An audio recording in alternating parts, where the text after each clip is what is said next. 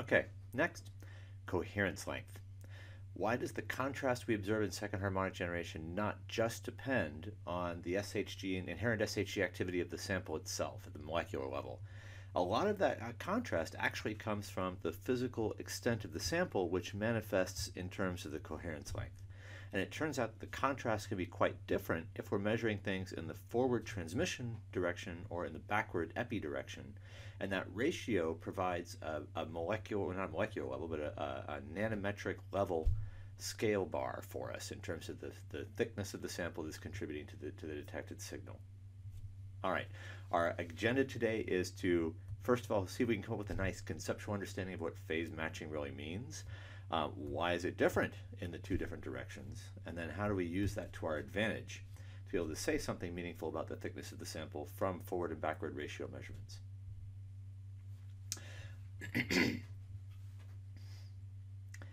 So let's consider a beam propagating from left to right here.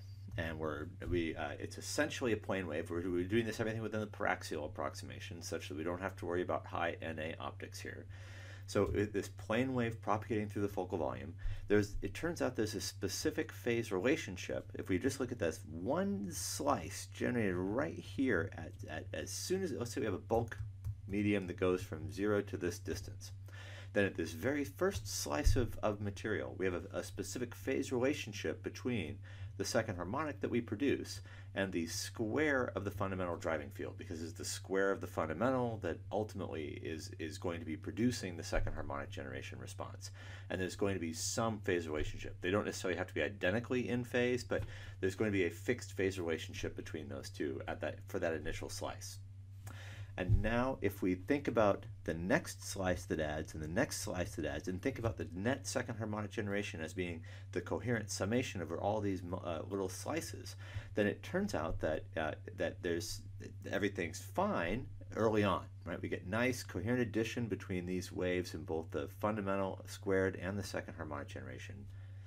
But in any realistic practical medium, we have dispersion, such that the refractive index is going to be different for the doubled frequency than it will be for the fundamental. And as a result, and typically the doubled frequency has a higher refractive index and propagates more slowly. As a result, you end up with a phase lag between the two, a phase shift between the two, such that if you propagate long enough, you end up with a situation where the phase relationship actually inverts, and now the next slab, infinitesimal slab of SHG produces signal that is 180 degrees out of phase with everything that had been produced previous to it. And so now you end up with destructive interference and actually shifting of energy from the doubled frequency beam back to the fundamental because of this destructive interference.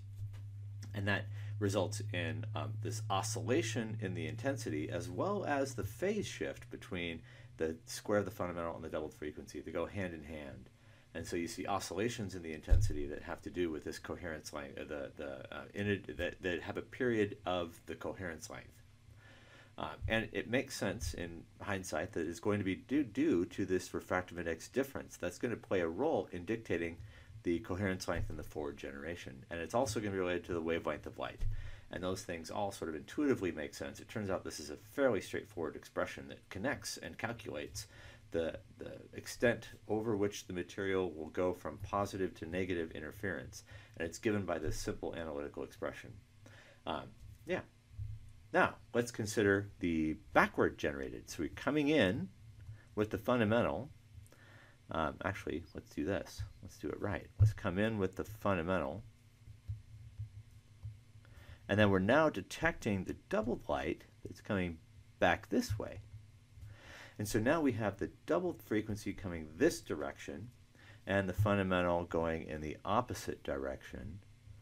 Well, you can imagine that if you have a beam that's propagating, if these two beams are propagating in opposite directions, they're going to walk out of phase very quickly with respect to each other, because now they're actually traveling in opposite directions. That won't be exact. It won't be if we still have an infinitesimal sheet, then we're still all good in the sense that that one thin sheet won't care which way the beam is propagating. It's just going to be a dipole that radiates in both directions.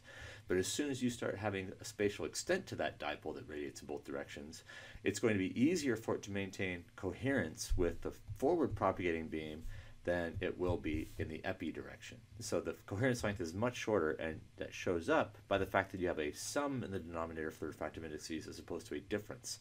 And that makes a big difference, because if you've got two refractive indices, usually, as long as the dispersion is not all that great, that refractive index difference doesn't generally have to be all that great. And so you're now dividing by a small number, which makes the forward coherence length generally a much larger number than the backward coherence length. How can we use this to our advantage? Well, if we measure from a thin sheet, then the forward and backward generated SHG are going to be equal, because the spatial extent of the sample is much less than either coherence length, and so it generates equal contributions in both directions. However, as the sample thickness approaches the backwards coherence length, then transmission will win out. And so that provides us with a bit of a ruler. If we know the backwards coherence length, then at the point at which transmission is favored relative to epi-detected SHG, then that gives us sort of a scale bar to say that, oh, well, the sample must have been on the order of the backward coherence length in thickness if forward transmitted SHG is now much brighter than the epi-detected. What about phase matching? So let's consider the scenario where the refractive index of the doubled frequency is exactly equal to the refractive index of the fundamental. Now, what would it take to make that happen? Well, normally, because of dispersion, the refractive index of the doubled frequency is typically going to be higher than that of the fundamental. But if you have a birefringent medium, then now you have a difference in refractive index for different polarizations of light. So if you look along an optical axis that has a large refractive index for both 2 omega and omega, and then compare that with another optical axis that has a smaller refractive index, you might find a scenario where the fundamental at the high index axis is equal to the doubled refractive index on the low refractive index matched axis, such that birefringence happens to be able to exactly counteract this dispersion effect. And in the limit of birefringence counteracting dispersion, you end up with the denominator here approaching 0, or the forward coherence length approaching infinity. And so this is actually why, if you're doing second harmonic generation for a femtosecond pulse or for a Q-switch diag with a crystal, you have to tune things to get phase matching to arise, such that this denominator approaches 0 and the entire bulk extent of the crystal contributes to the frequency doubling for frequency conversion. In microscopy, however, things can be a bit different. Our effective interaction length can be limited by things other than the forward coherence length. So if you have a collimated beam going through a crystal and you're trying to get high efficiency of doubled frequency in an optical path, you want your coherence length to be infinite. But and you'd love that if you're trying to do microscopy to sample as well, but it turns out that the effective interaction length, if you're doing measurements with a highly focused beam, and by high I mean anything greater than 0.3 Na, if you're doing, I guess that's a 20 micron field of view, depth of field rather, and it's typically, in this case, the depth of field that can limit the interaction volume, the volume of the material that ultimately contributes to the bulk detected SHG.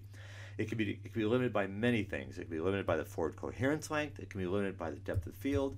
Or if you have something that's scattering and highly turbid, the total scattering length can also potentially play a role in dictating the volume of material that effectively contributes to the SHG that's detected.